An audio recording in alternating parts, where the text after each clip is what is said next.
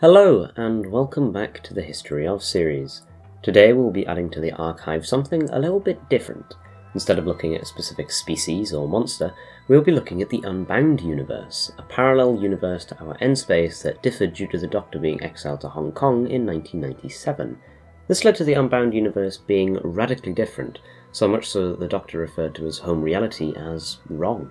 But anyway, let's get into it.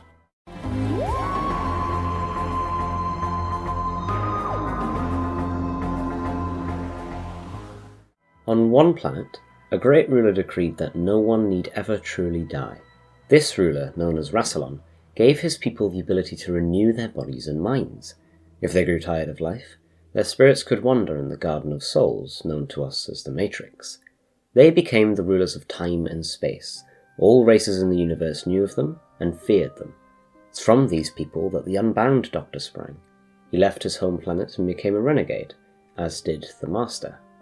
Skaro, home to the Thals and Khalids, was targeted by an extra-dimensional species known as the Quatch. They manipulated a war between the Thals and Khalids to take control of Skaro. In the aftermath, Davros created the Daleks. He grew disappointed with his creations and was persuaded to join the Quatch, unaware of their involvement in the war. The Daleks left Skaro and split into two factions. One remained loyal to Davros and searched for him. The other, renegade faction, built an interstellar empire, encountering the Doctor on numerous occasions. On Earth, Professor X became a popular TV series. It ran from 1963 to 1989 and followed a mysterious scientist travelling throughout time and space. During a visit to Earth, the Unbound Doctor's TARDIS became stuck in the form of a British police box. In 1969, the Doctor met Alistair Gordon Lethbridge Stewart and helped prevent the Great Intelligence from invading London with an army of robot Yeti. Alistair then later became the Brigadier of the Unified Intelligence Task Force, or UNIT, facing numerous alien attacks including plastic purges, lizards, which required the sacrifice of Mike Yates to stop, and the Ambassadors, who left a string of craters along North America.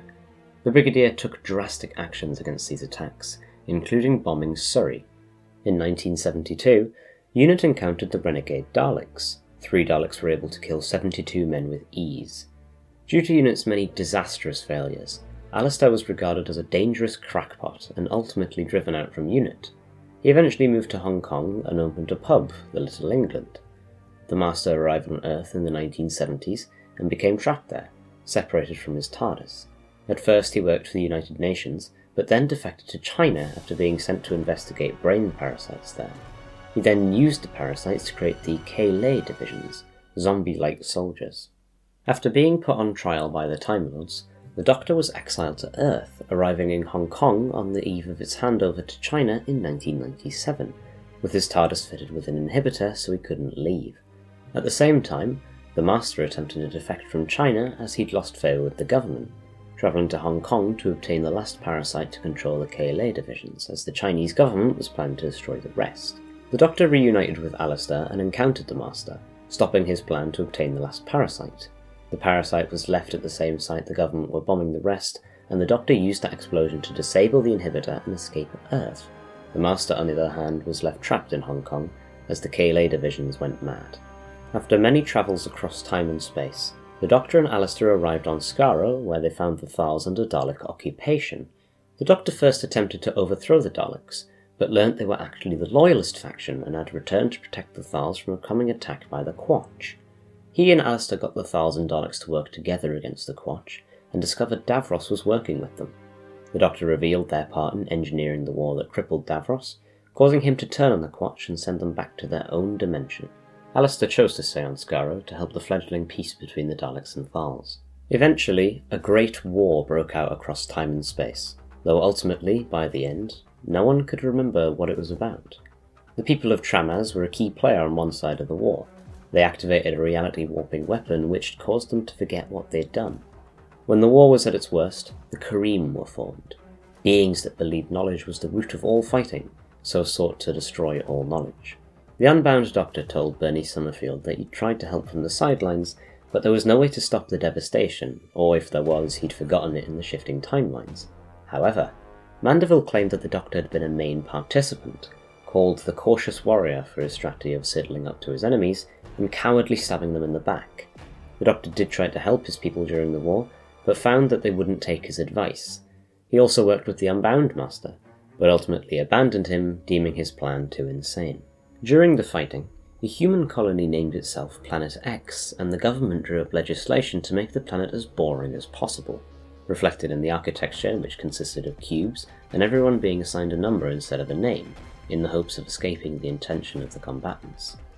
The war ended when the combatants ran out of weapons and galaxies. None of the survivors could remember what it was about, and the universe was dying, though the Doctor managed to buy a few more centuries by sacrificing some of his memories.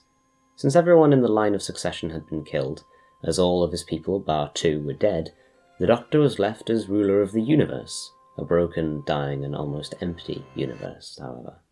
The Doctor tried to abandon his duties, as many of his subjects viewed him with contempt, and attempted to flee to N-space via the Gateway.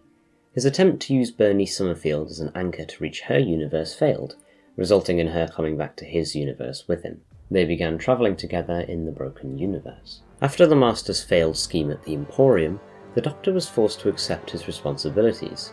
He adopted the title President of the Universe and built a political system, including a parliament, based in the remains of the Emporium at the Gateway. Meanwhile, Benny continued solo adventures across the universe, and the Doctor eventually sent her to excavate the legendary Apocalypse Clock on Merrin. To his surprise, she actually found it, and he realised it could be used to create a safe zone from the universe's coming collapse. The Doctor organised the relocation of civilizations into the safe zone, having to negotiate with dictators to his frustration while also working on the clock. This took a toll on his mental health, so eventually Benny forced him to go to therapy. The Doctor devised a grand plan to forfeit the presidency and return Benny home, whilst also ensuring the universe had a future. He absconded from his duties, claiming to be in search of adventure, forcing Benny to track him down. Upon his return, Parliament began impeachment as he'd planned. Appearing before the Parliament, he antagonised them, and revealed that he could activate the clock, but wouldn't due to being afraid of what a sudden release of energy could trigger. The Master then arrived and revealed that he would happily do so, and was subsequently inaugurated by the Parliament. The Doctor reconfigured his TARDIS so that when the Master activated the clock, it latched onto the energy, preventing the awakening of the Great Old Ones. He used the energy to travel with Benny to N-space, confident that the safe zone was secure and the Master would prove a good leader. Now he was without the Old One's power and constrained by the Parliament. During the Master's reign, the Unbound Universe was threatened by an entropy wave that had been unleashed in N-space. The Master travelled to N-space but was unable to stop the wave, and retreated to his universe while Cecil could. The timeline in which the entropy wave had been released was eventually negated by a paradox, saving the Unbound Universe. After the final end of the universe, the Master was the only thing left alive. He survived in a shielded bubble, sending a signal across the multiverse in hopes of rescue. After 10,000 years of waiting, he was finally rescued by the Dalek time strategist, who brought him to N-space to help stop his counterpart's subversion of history. And that is the story of the Unbound Universe. An unfortunate universe completely wounded and eventually killed due to a single deviation. But anyway guys, thanks for watching. If you enjoyed watching this video, then make sure to leave a like and comment down below. And if you really enjoyed the video, then subscribe, as I'll be releasing more History of videos in the near future, so stay on the lookout. Thanks for watching.